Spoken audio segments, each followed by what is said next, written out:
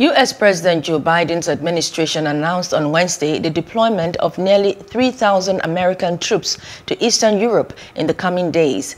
This is aimed at a standoff with Russia over Ukraine, moving to shield NATO allies from potential spillover if war erupts.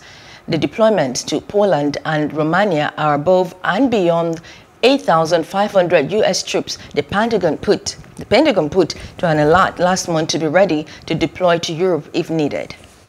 The current situation demands that we reinforce the deterrent and defensive posture on NATO's eastern flank. President Biden has been clear that the United States will respond to the growing threat to Europe's security and stability.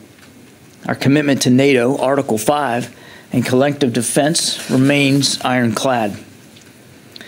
As part of this commitment, and to be prepared for a range of contingencies, the United States will soon move additional forces to Romania, Poland, and Germany.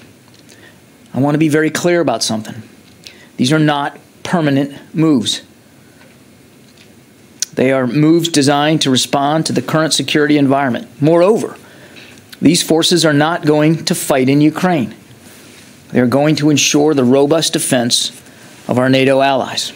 Hello, hope you enjoyed the news. Please do subscribe to our YouTube channel and don't forget to hit the notification button so you get notified about fresh news updates.